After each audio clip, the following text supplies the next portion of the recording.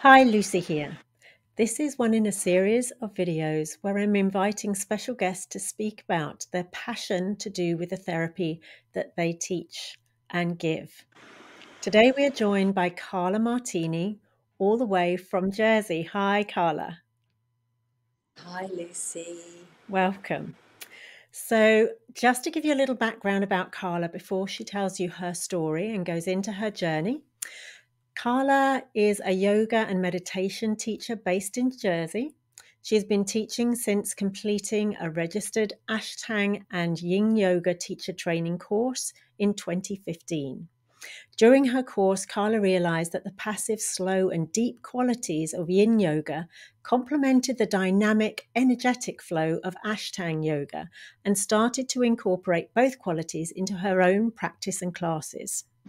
In 2020, Carla qualified as an accredited Yoga Nidra facilitator in the integrative method of Yoga Nidra from the Amrit School of Yoga and was then initiated into the lineage of Amrit Yoga lineage of masters, descendant of one of the most esoteric yogic traditions of India, the path of Shaktipat Kundalini. In 2022, Carla experienced a full-blown Kundalini awakening. In search of answers, Carla found Raja Chowdhury's A Thousand Suns Academy and has been incorporating Tantra, mantra, and chakra meditation into her classes ever since. So now, Carla, I would love for you to share your journey and how you got started with yoga in the first place. Thank you, Lucy. So, yes, I discovered yoga as most people in the West by attending a yoga class where we practice asana, physical postures. And in fact, it's quite funny because the first yoga class I ever went to, I ended up just walking out and sat in the car because my everything was overwhelmed and I just couldn't felt like I just couldn't keep up. It was a very physical class, and as you'll discover, there are many different types of yoga. However, I did persevere and I tried a lot of different classes as well, although they were all hatha yoga classes, which means that they were physical, they incorporated physical poses within the practice, as most people understand it. And I was never very sporty at school, and I never really had a thing that I really enjoyed. And it wasn't until I found physical yoga, the postures, that I felt a resonance with this practice. It took a while, but I really felt, I feel like I'm developing here. Something's happening. I didn't really know what it was, but I kept going back. And it's like this pull towards it. Then I discovered Ashtanga Yoga, made popular by Patabi Joyce, is a vinyasa style of yoga whereby you do practice a position and then you do a vinyasa, which is like a sun salutation between every posture. And it's quite a strong practice, but I really loved the fact that it was the same positions each time and I could go deeper and deeper into the practice. And so once I became connected with the poses and I knew the poses, then the spiritual side started to take over, because it would be more like a moving meditation. And then in 2015, as you mentioned, I fulfilled a dream of finally becoming Ashtanga Yoga teacher. And what was wonderful as part of this course is that there was also a Yin Yoga side to it, which I had never done before. Now, Yin Yoga is the complete antithesis to Ashtanga Yoga.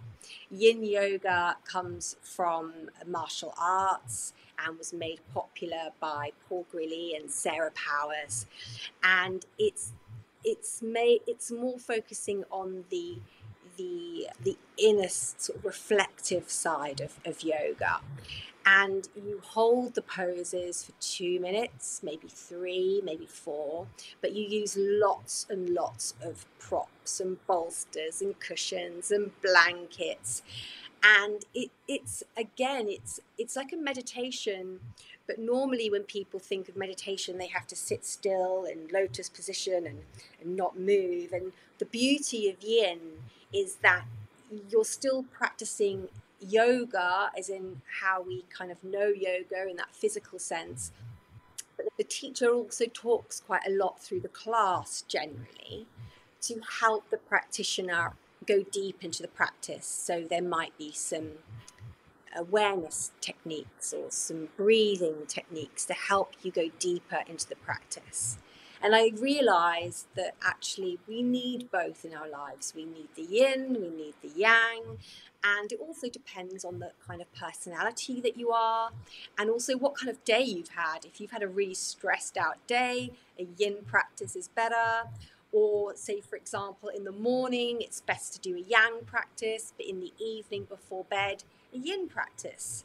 So you can start to pick and choose what kind of practice you do. And I really loved this and started incorporating it into my own practice and my classes. So I obviously haven't always been a yoga teacher, and I worked in marketing for an e-commerce business till the beginning of last year. And I was teaching in the evening.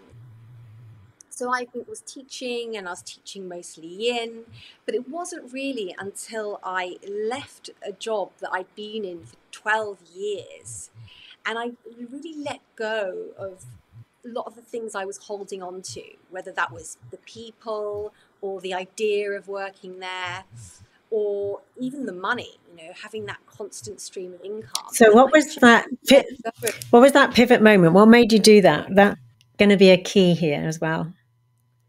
Yeah, it was I was actually working, and I would keep producing work, and then I would get frustrated and sometimes quite emotional because I wasn't feeling that I was being appreciated.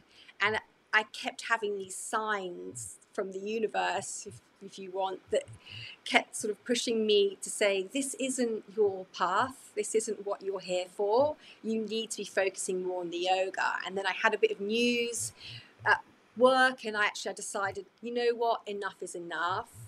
And I'm giving you my all. And that's not my path. I don't need to be giving you my all. I need to be doing something else. And I was right, absolutely right. And the universe showed me I was right very, very quickly.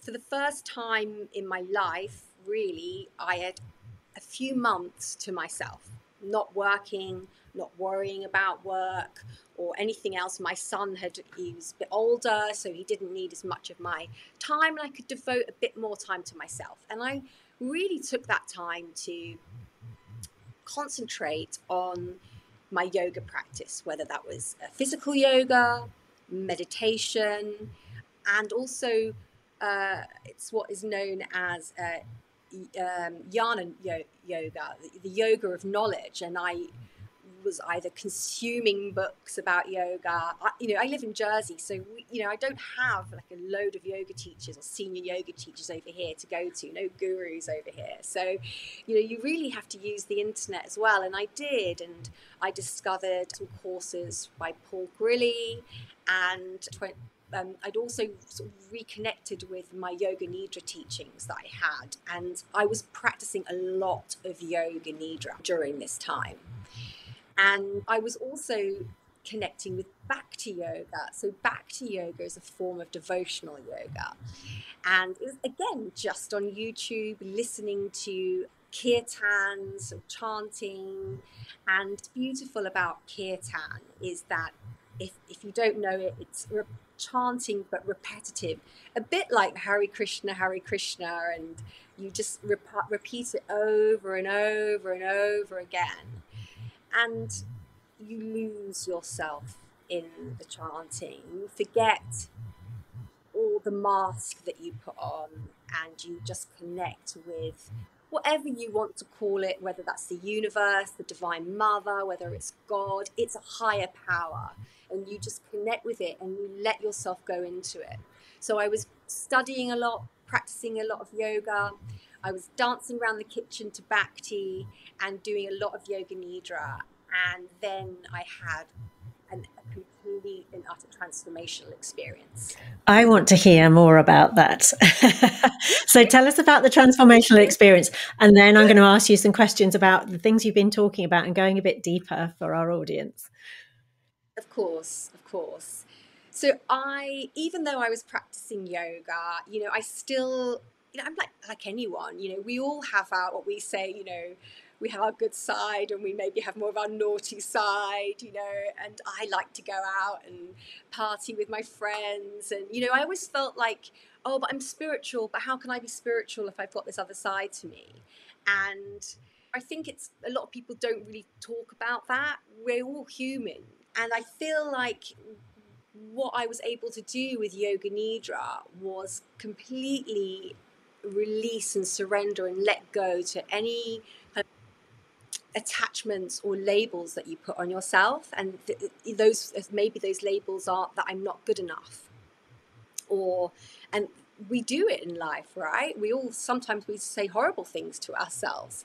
And what I loved about Yoga Nidra when I trained was that it's a form of meditation, but it's meditation that is so easy. It's I've done Vipassana where you do silent retreats, no talking for 10 days. And I did learn a lot and I love Vipassana, but Yoga Nidra is much more accessible for everybody. And by doing that, you completely let go of everything and surrender yourself to a higher power. And I was practicing Yoga Nidra in my bed, just lying down, and I'd also just learned some pranayama techniques, which is a movement of energy within the body. And it's very simple. You inhale, you imagine there's a hole in the top of your head, and as you inhale, you're filling your lungs from the bottom all the way to the top. So it comes down, you fill, and then as you exhale, you fill from the top down, the chest goes down, the belly goes down, and then you're exhaling and you're sending the energy back up. So it's inhaling down, exhaling up. And then I applied some non-vocal sounds to my practice. Very simple: hum, sa, hum, sa. As you inhale down, hum. As you exhale up, sa. And you don't say them out loud, you just feel them. And really what you're reminding yourself of is that you are not this body, you are not this mind, you are not these emotions, you are consciousness and energy. And when you really feel that and you let go, then something amazing happens. And it really happened for me that day. And it's not something that I think when you tell people, and I did tell people initially and then kind of held back a little bit, because sometimes people find it hard to really get their head around, but I will share it today with you. Thank you. So got you I'm on the edge of my seat. I'm not a person that has visuals, but I went so deep that all of a sudden I saw a snake uncoiling, which I later found out is this energy, Kundalini, representation of this energy, and coiling from what I could see was my coccyx. And then I had a whole paraphysiological experience where a jolt of energy went from the base of my spine all the way through me, which I understand now is all the way through my chakras. And I felt it tapping at the top of my head. And I wasn't scared. It's quite important that I wasn't scared. But I thought, what am I going to do here? And I just thought, I'm just going to open. I don't know how I opened it, but I opened.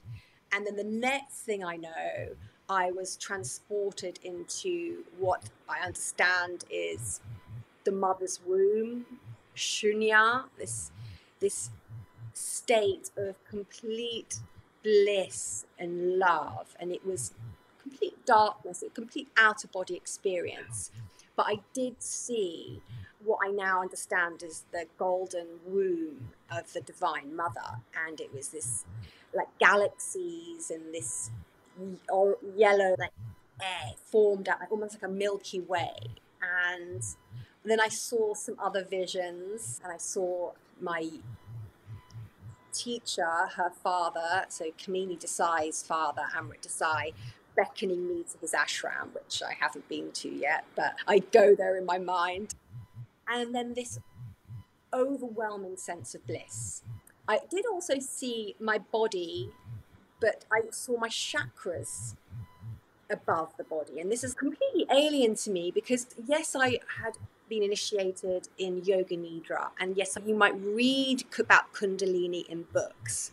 But unless someone really explains it to you like this, or you've had this yourself, it's really quite hard to appreciate what actually happens. And I didn't know what had happened to me, but I knew it was good because I felt this overwhelming sense of bliss and love. And I realized that that is what I was. That is what we all are. That is what this universe is. And it's love. And I haven't been the same since that experience. That was over a year ago now. The after effects have changed as time has progressed. When it first happened, I was being pulled to meditation constantly. My boyfriend would walk in the room and Carla wasn't there. My body was here, but I just couldn't help it. And I wanted to go there. And there was an adjustment period. You might hear of this happening to people who have no spiritual background, but they have been in like a trauma or a car accident, and their kundalini, which is this dormant psychic energy, this inner intelligence that lies coiled at the base of all of us in our spines. And it might happen, a severe kind of trauma. When we practice chakra meditation or Kirtan Yoga, we aim to awaken these centers, these chakras, in a more balanced way so that you don't get the kind of the fright or the jolt when it happens. Okay. And that's obviously what I've been learning about since that fateful day. Wow. And that must now call my birthday. It's like, when you hear about sort of Christianity and they say about, being reborn, I actually really do feel that. It feels like almost in like the Holy Spirit in a way. And I was never like a religious person in that sense, spiritual person, but yeah, it has changed me. That's fascinating. And it sounds like at that point in time, like you're saying, you were reborn, but you knew where you were. You came home to yourself almost.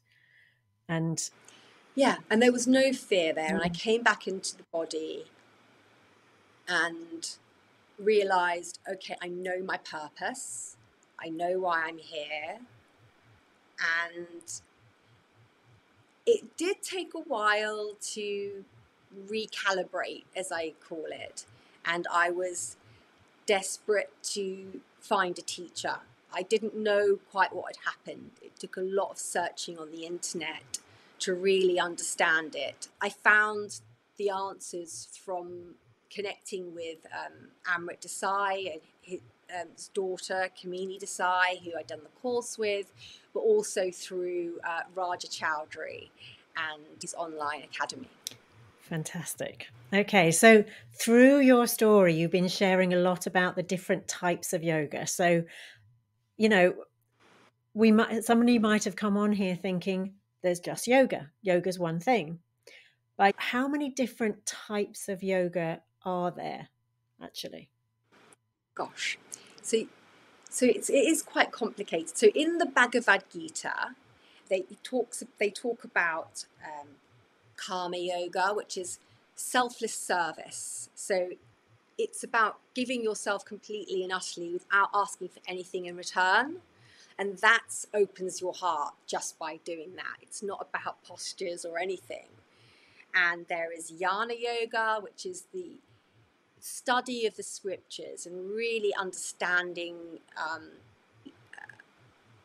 philosophy behind yoga. There's Raja Yoga.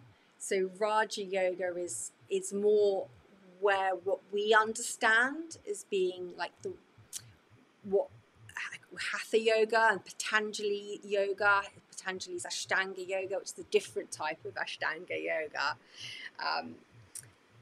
And so most of us in the West know about that one. I'm trying to think of the other one now. I can't remember it.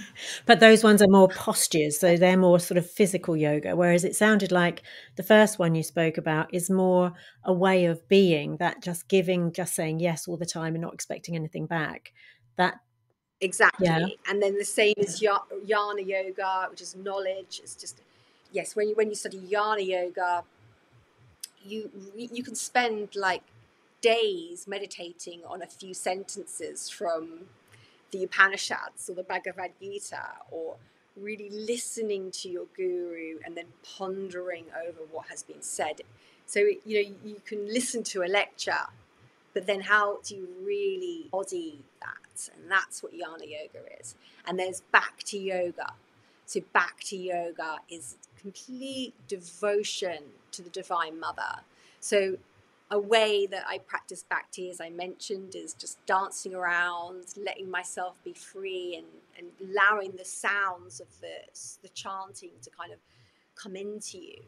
But even just waking up in the morning, and rather than just reaching for your phone and looking at emails or Facebook, is being grateful. And there's a beautiful, you could do like the Gayatri mantra, or there's beautiful chants that you can do just to give thanks and devotion for everything that you have. And whether that, even if you have nothing but your body, then thanks for this body that you're able to be and exist in this world, and just taking it back to that. And then there's the Raja Yoga. We can all do different types of yoga throughout the day. It's not just about being on the mat. And that's what I've really started to embody as the older I've become, and also since the transformation. And there's a reason why in the West, the physical side is the easiest way for people to get into yoga. But it's not all of it, but it's a doorway in. Yes. And then after that, you then have, Vinyasa Yoga, Ashtanga Yoga. There's so many different types of yoga. Gentle yoga, fast yoga. It's just that teacher's interpretation of the poses, but they all fall under those 4 key categories. And again, I know you've spoken about some of the benefits, but what would you say the main sort of 2 or 3 benefits of practicing yoga are when people start to do it? Initially, the benefits, physically, improve flexibility, and also you give your internal organ workout and a massage as well.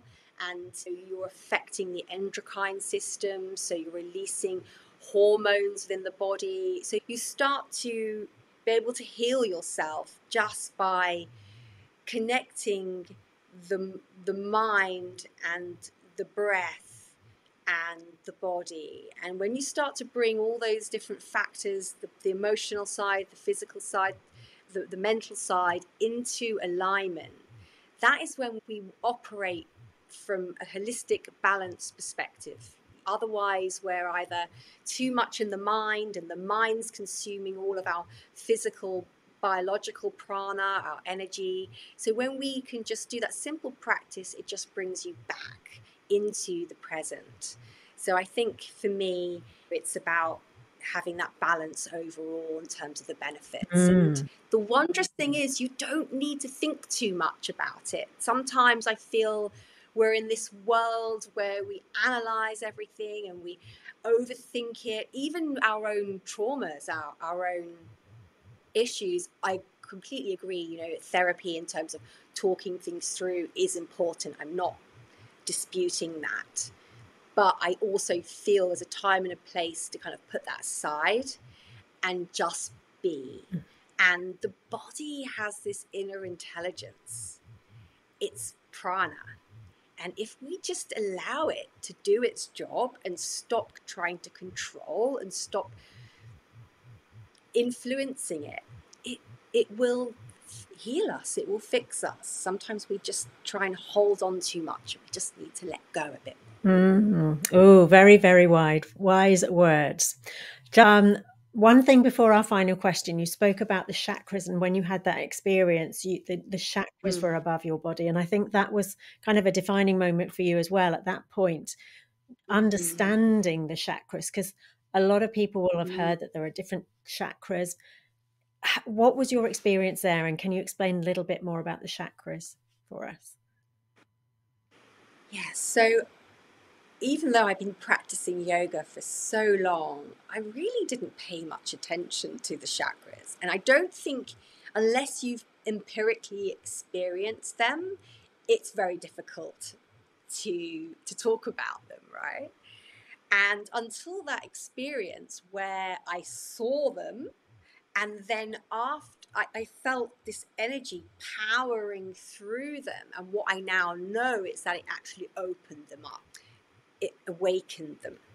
The tantrics call the chakras padmas, like lotus flowers, and you imagine them blooming up. And after the experience, I could feel them spinning. It was quite something. It has died down now. If I go into meditation, I can feel them. But, even if you just look at them as these psychoactive centers that run along the spine. And if you imagine now, spine goes into the reptilian brain. So the spine is really an extension of the brain. And so that's how the yogis see the spine as part of our consciousness. And then when we look at the chakras and we think about these energy points, they relate to then different parts of the body and the different hormones at those parts of the body.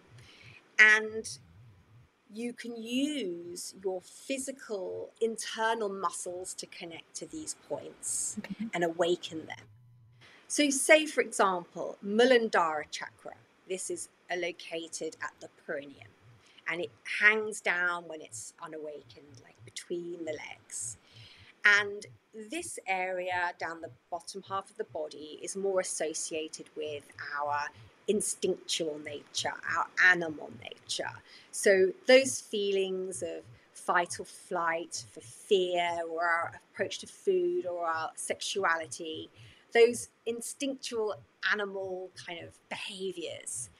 And if we are not awakened in this area, we are more driven by those instinctual needs, and we're not evolving as we could be within our human potential. So in order to evolve and move up and transcend and realize our own inner divinity, we need to first get a control of our instinctual side. So just by, it's called in Tantra, it's called Ashwini Mudra. And I know it sounds weird, but it's actually a clenching of the sphincter. You pull it in and up to the body, also the pelvic muscles of the pelvic wall, and you pull them in and up. And you can almost like squeeze and pull it in, like you're zipping up. And you'll feel that point of resistance. That's Muladhara chakra. And say, for example, you feel fear overcoming you, and anxiety coming. It almost feels like it just comes up here. Yep. Away. I know this because it nearly happened to me. I was driving in Italy on the motorway, and it was quite stressful. Even for me, I was thinking. So straight away, I start pulsing Ashwini Mudra, and then chanting the Bij mantra for Muladhara chakra, which is Lam. And you can do it in your head, or you can do it out loud. Lum, lum, lum, lum, lum. And by doing this, I had instant control over those emotions that were riding up. That's fantastic. Wow, I love that. Okay. So I would love to ask you And about. lots Oh, more. There's lots more. we could go on for ages, couldn't we? And we're going to come to our final question, which is going to be, if somebody's now inspired, which I'm sure they are if they weren't before, to find out more about yoga, what your top 3 tips would be. All right. But just to encapsulate everything that you said, yoga isn't just the shapes that you make with your legs and the physical form. Yoga is also a way of being. It's like a meditation, a contemplation. It can be mantras, and you can just easily add it into your life around what you do. And from experience, I would say definitely do it, because lives can be overwhelming and stressful and we don't take enough time for ourselves. And so doing some yoga nidra or any kind of yoga is really going to help you to fill up your cup. So with that said, back over to you, Carla, for your 3 top tips for our listeners. If you are looking to embark on yoga, is obviously just look in your local area first and foremost for a physical teacher that you resonate with. And the best thing to do is just try as many as you can. Go onto Eventbrite, onto Facebook, look at posters, and go and try as much as you can. Don't be afraid, and then just see how it goes. And a lot of places do free first class for free, so you can try it. Alternatively, and another tip would be to use the internet. There is so much out there, and you can just give it a go. You look at YouTube, and there's so many different types, and that's what I did. And it'll be a bit of trial and error, but just enjoy the journey. And if not, then I have some recorded yoga nidras on my website so that you can try. Just go for yoga nidra. I mean, that's the best form. I know it's not the physical form of yoga, but for a complete holistic experience and complete surrendering, then yoga nidra is amazing. So if not, go to my website and have a look at the video on there. Carla-yoga.com. Fantastic. Okay. And so that is awesome. Thank you very much. It's been amazing having you here and listening to your story and weaving in all the different types of yoga. So for our listeners, there will be another video coming up on screen. So there will be another interview there. Do click on that and I'll see you over there.